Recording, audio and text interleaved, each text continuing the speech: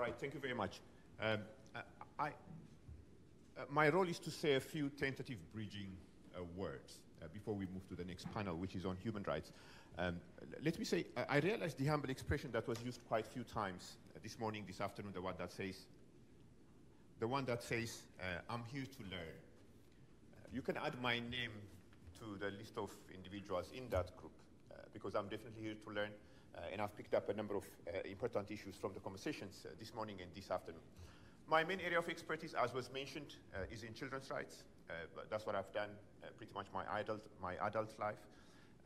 And I'm a newcomer to this conversation about climate change. I'm like that new arrival notification, if you have it on your phone, in relation to Netflix new arrivals and so forth. Now, but in this very brief time that I've been working on the topic, I have realized quite a number of things. One is that the topic is very complex. And I often call it 10% inspiration, 90% perspiration, because you have to sweat for it. You have to read and navigate, and it's an evolving field. I'm also realizing that it's a topic that takes not just only I, but also a number of us, it takes us out of our comfort zone. Because quite a number of the concepts are not concepts that we engage with on a regular basis, especially those of us who come from the human rights field. So, in other words, some of the points that were mentioned this morning that I heard pointed me in one direction. One that says we have to question the solutions.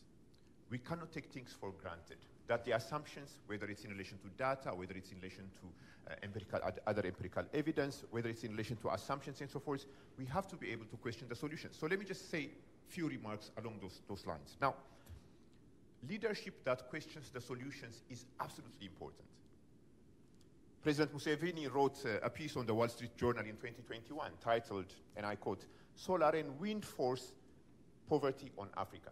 Solar and wind force poverty on Africa, where he argued that letting the continent use reliable energy doesn't mean a climate disaster, and that Africa can sacrifice its future prosperity for what he called Western climate goals. Do Presidents Ramaphosa, Ruto, and few others on the African continent share these views?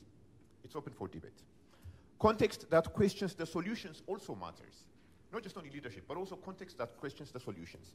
The notion of African perspectives needs to be handled with care. Yes, the overall carbon contribution of Africa is less than 4%, but still differentiation within the continent is possible, even necessary sometimes. The Horn of Africa, for example, our contribution is just only 0.1%.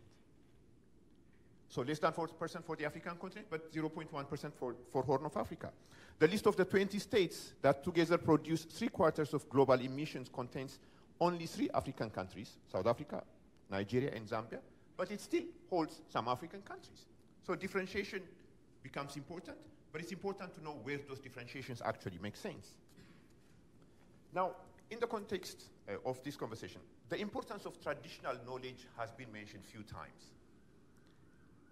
It's critical in climate change conversations. But I also wonder if some concepts, for instance, the concept that says the best available science is antithesis to traditional knowledge. We need to be able to question those solutions. Now, prioritization also matters. And I'm just going to latch on to one point. Drought and flooding were the two extreme events, weather events that were mentioned quite a few times this morning and this afternoon. They're absolutely critical for the African continent. They are the two main climate change-related disasters that affect the rights of Africans Africans the most. Droughts have affected more than 1.4 billion people between 2000 and 2019, with Africa being home to the highest number of droughts, 134, where 70 of which happened in East Africa. So quite a lot of the conversations that we're having, when we question the solutions, we also need to pay close attention to droughts and flooding, and I'm glad that those points came across quite forcefully in the conversations that we had. One additional point that I would be remiss if I don't mention is that fragmentation remains to be a very important and often neglected issue. We have the Committee of African Heads of States and Governments on climate change. We have the African Group of Negotiators, the African Ministerial Conference, the Department at the African Union on Blue Economy, the African Climate Commission, the Congo Basic Commission, the Sahel Climate Commission. They're dizzying. And I can't find anyone to convince me that there is cohesion in the work that is being done within the African Union as far as climate change law is concerned. Absolutely not.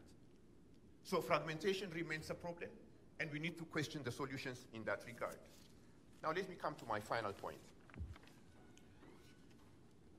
Whether it's on climate finance, whether it's on common but differentiated responsibilities, whether it's on the role of Africa in shaping international law, quite a lot of it is about politics, economics, and power relations.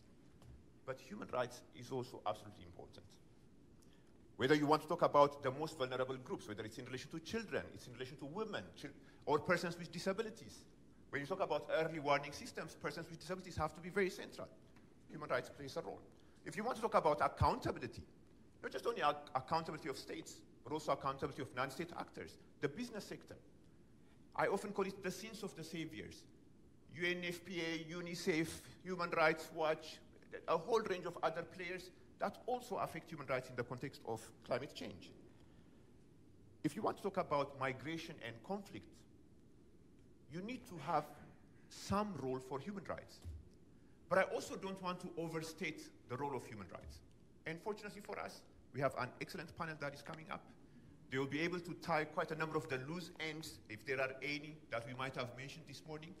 So if I had to make a bet between questioning the solutions as being option 1 and not questioning the solutions as being option 2, I would put my money on option 1.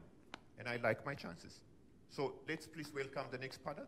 And I'm sure that they will be able to provide some weighty reactions and reflections about the role of human rights in relation to climate change.